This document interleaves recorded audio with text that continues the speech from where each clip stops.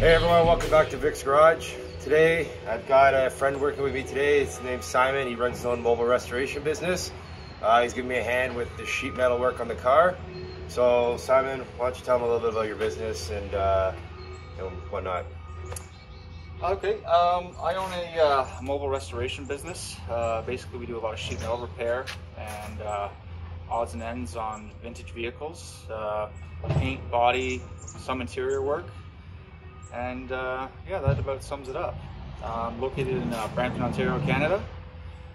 And we're here to help Vic with his 71 Charger today. And we're going to be doing some frame measurement and some datum work. So what exactly is like the datum gauges and what do they do? The datum gauges measure the height of the frame rails. And they basically tell us if the frame is either too high or too low or twisted or this and that, and make sure that the car is properly in plane with the actual datum measurements on the frame dimension page. Okay, so we've made the datum gauges. We'll go through that in the video, and we're just going to take a look now and explain the ins and outs and how they work. So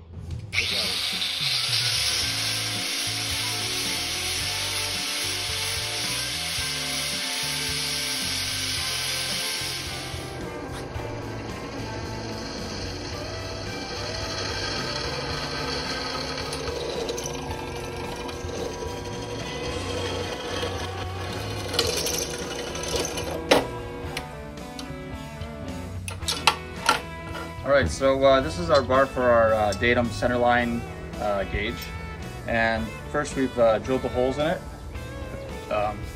in coordinates with our diagram, our frame diagram and dimensions. So what we're going to do is take an eyelet, drill our center hole, make sure it's exactly centered between our two measurements as per the drawing.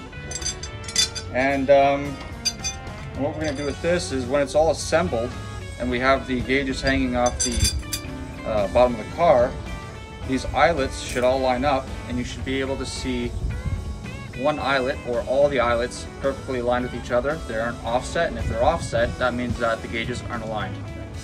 So we have a copy of our frame dimensions here, and what this line here is our datum gauge, or datum line. And you'll see there's some measurements from the bottom of the frame to this datum line. So basically what we've done is we've made some gauges up, which are referenced in these holes here, or these markings. And this piece here is our actual datum line. So when we put all these rods into the frame rail holes, into the gauge holes, what will happen, if the frame is out of, if the frame's got a twist to it, or a rail is low on one corner or high, or whatever it is, it'll show up if we've measured between the rail and the datum gauge and set everything up properly. And when you look down it like this, all you'll see is one bar.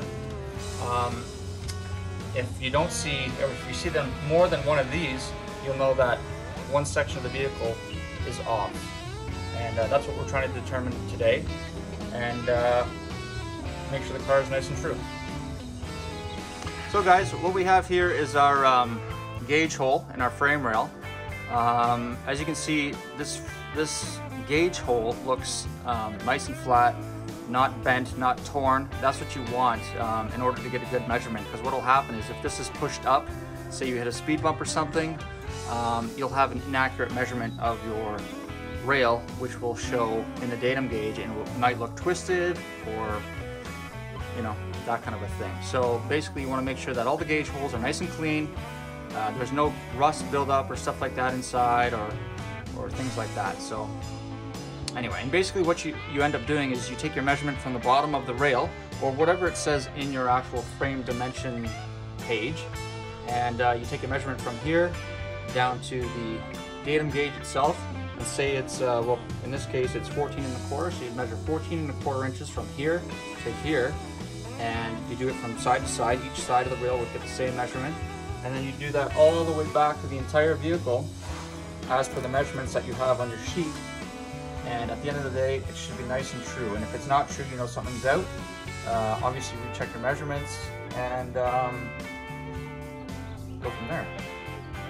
Okay, so when we did this car, how did it all measure out? For the most part, it looks pretty good. We knew there was some damage up in this front rail here. You can see there's probably a nice big patch up here. So the front end of the vehicle looked a little low, but for the most part, there's no twist to it. The rails in the back look good.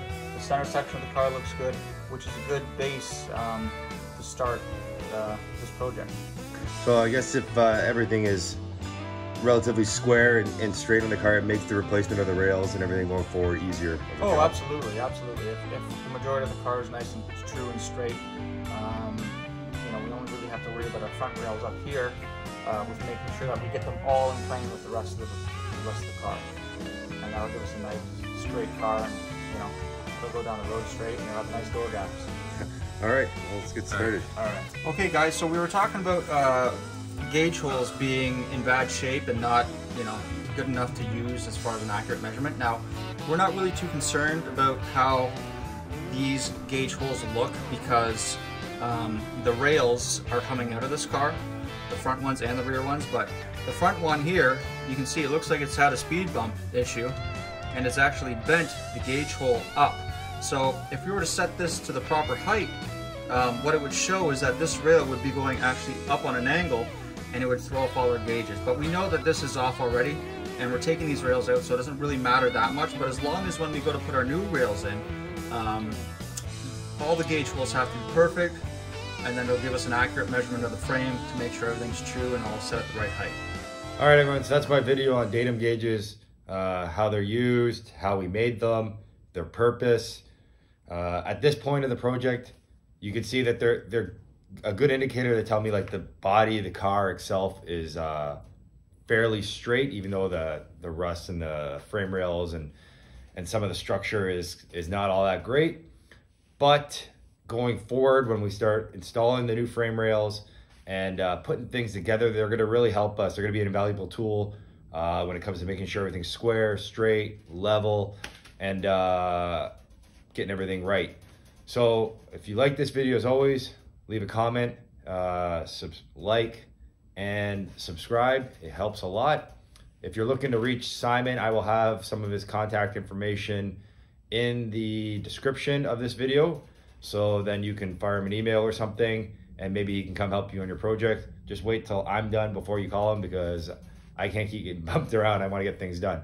That's it for this one, guys. I'll see you at the next one. Take it easy.